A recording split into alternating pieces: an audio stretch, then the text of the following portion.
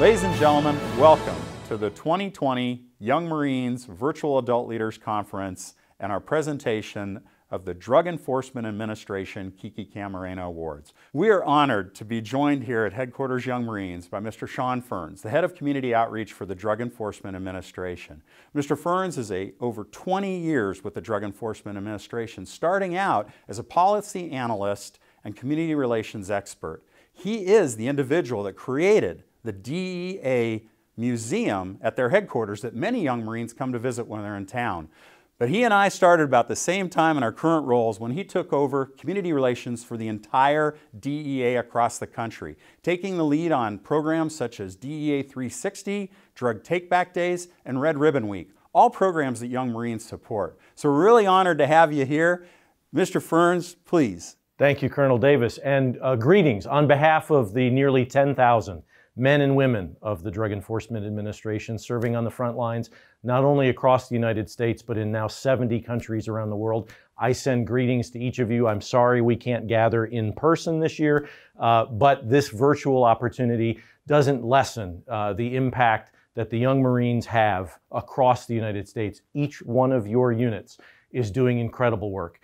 For 35 years now, DEA has said we must enforce our drug laws and go after drug traffickers, but we must also engage the community.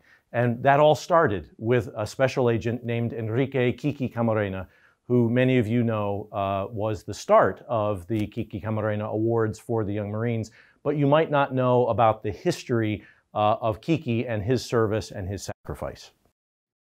The leadership and sacrifice of one Marine Corps veteran continues to inspire young people at every age level.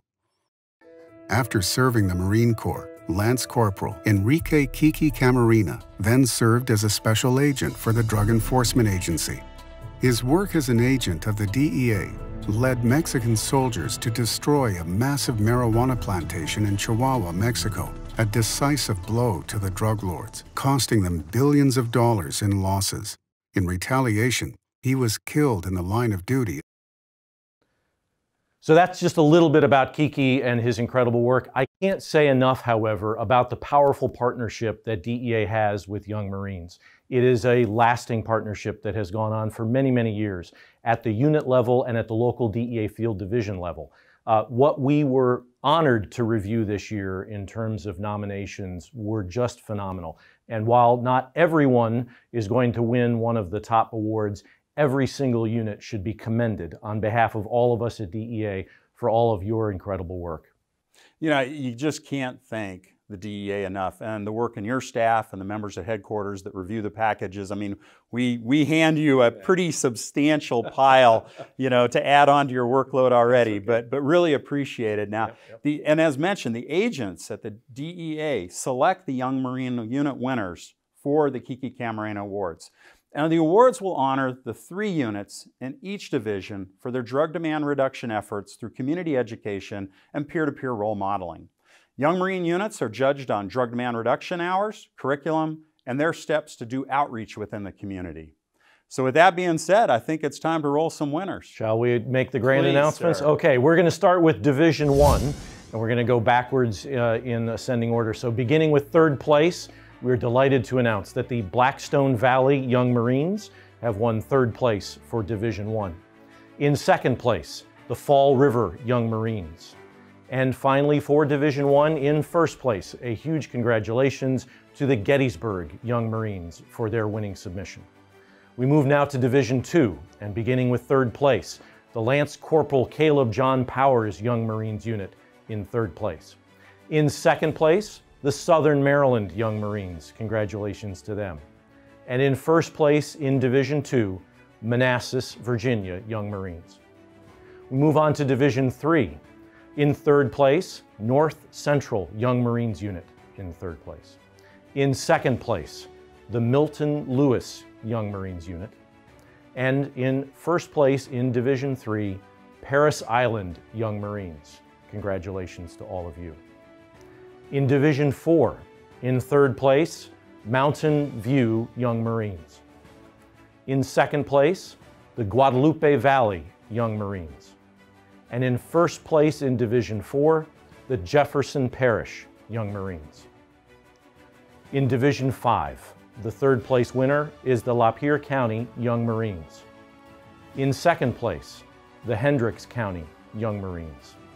And for Division 5, in first place, the Miami Valley Young Marines. We round out with Division 6. In third place, the Miramar Young Marines. In second place, the Southeast County Young Marines. And finally, in Division 6, in first place, is the Temecula Valley Young Marines. And again, congratulations to all of the nominees and to all of the winners of the 2020 Kiki Camarena Awards for the Young Marines. Thank you very much, Mr. Fearns. Really appreciate it. I want to do a second shout out for Miami Valley Young Marines. As some of you may remember, they were also the Fulcrum Shield winner for the Department of Defense Drug Demand Reduction for 2019. What a phenomenal job by them on top of everything that's already been done.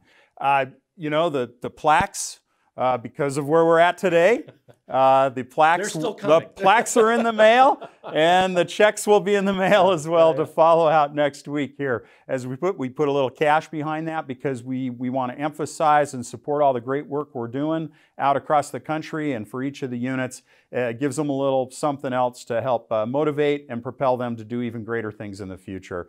Mr. Fearns, Sean, thank you so much for your time, for coming down, and then just for everybody's support of the program. It's a great partnership. I look forward to continuing in the future, and we're going to do great things all across the country to keep people free of drugs. What I would like to say just in closing is that as the country does reopen, and it will, I want to encourage every Young Marines unit to collaborate locally with your local DEA field office. We have 226 offices around the United States, and we look forward to the opportunity to continue to partner with those Young Marines units who we are already working with.